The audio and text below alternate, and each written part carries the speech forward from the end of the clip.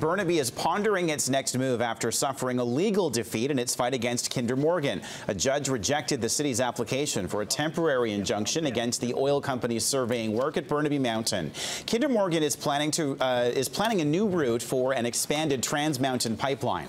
Earlier this month, the company cut down several trees in a conservation area.